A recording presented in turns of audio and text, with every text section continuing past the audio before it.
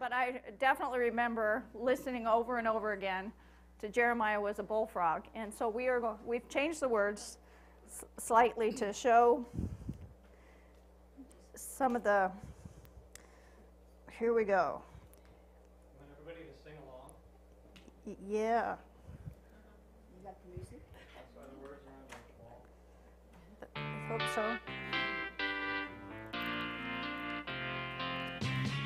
Jeremiah was a prophet, reluctant friend of God. That's right. These people never listened to a word he said, 'cause he told them they would soon be dead.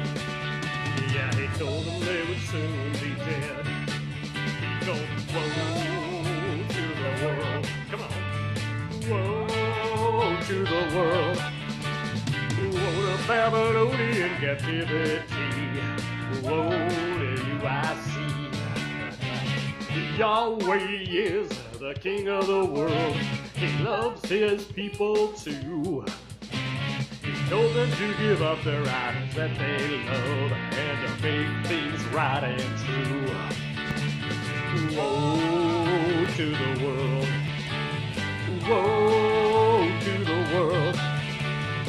Ever Babylonian captivity. Woe to you, I see. That's right, Yahweh's the king, out on the snow.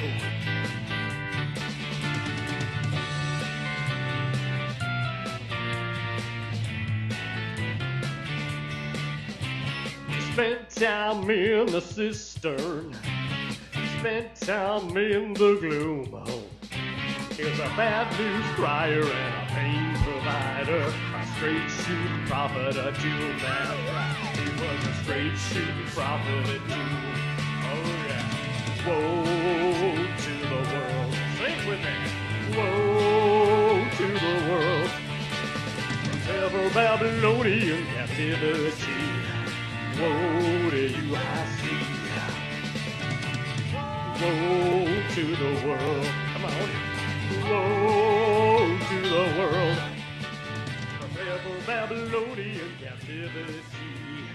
Woe to you, I see. Let's get it up now. Woe to the world. Woe to the world. Woe to the world.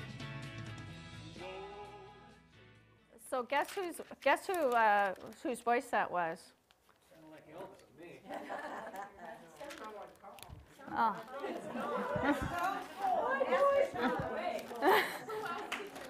Who else would I get to do that for me?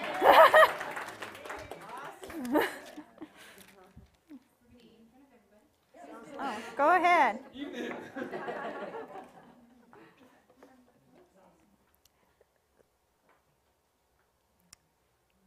So as we look at Jeremiah and the call of Jeremiah, we want to start with that because I think it's important. The words shared, I think, resonate with us all. The word of Yahweh was addressed to me, saying, "Before I formed you in the womb, I knew you.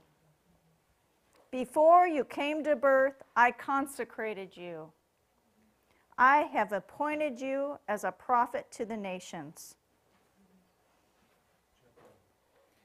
Jeremiah said, "Lord Yahweh, look, I do not know how to speak. I am a child." But Yahweh said, "Do not say, 'I am a child.' Go now to those to whom I send you and say whatever I command you. Do not be afraid of them, for I am with you to protect you. It is Yahweh who speaks. I am putting my words into your mouth." I'll let you come up.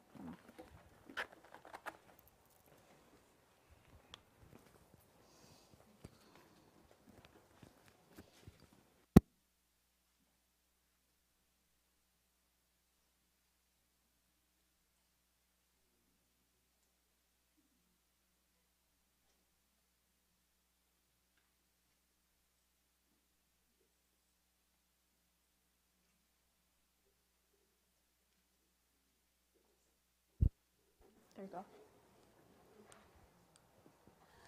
Well, how's everybody doing tonight? I'll let you know when I wake up.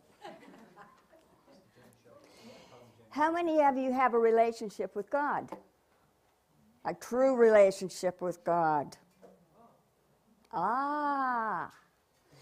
But you know that Jeremiah had a great relationship with God, even though he complained a lot.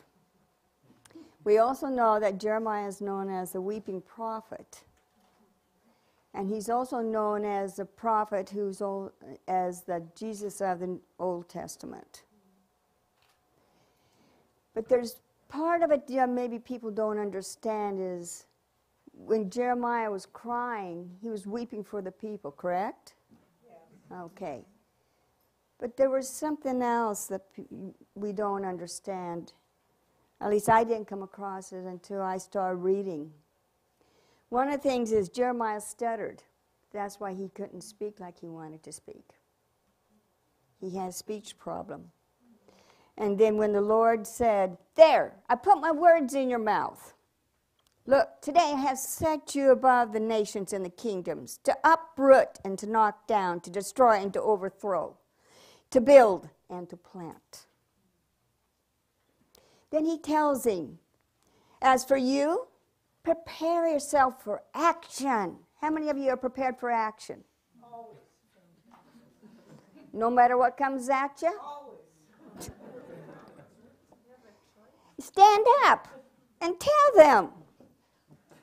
Please do. All I command you. He's telling Jeremiah all this. He's telling him, stand up and tell them what I'm telling you. And don't be afraid of them. And in their presence, I will make you fearless.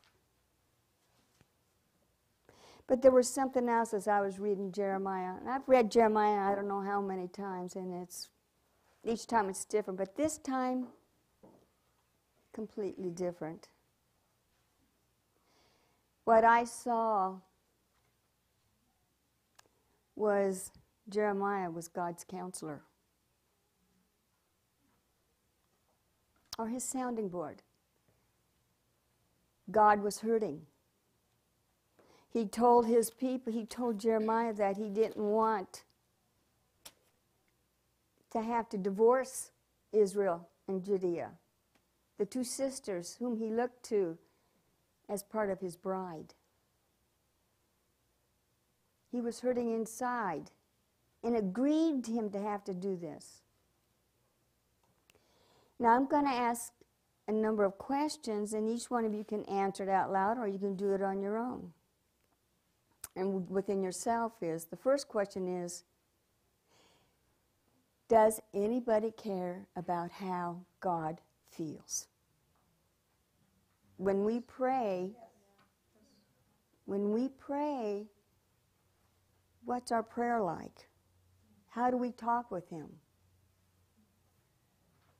Are we willing to listen to how he feels? Do we ask him, hey, Lord, may you be blessed this day. May you have a great day, and may your children give you laughter and joy.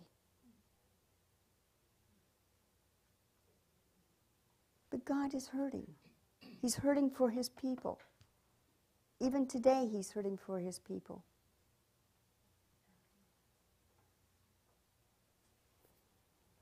And here in the 3rd chapter, you go to 9 through 12, you can hear, when you read it, listen inside, you can hear the words inside when God's saying, in the time of Josiah, Yahweh said to Jeremiah, have you seen what disloyal Israel has done? How she has made her way up every high hill and to every green tree and played the whore there. The idols she did with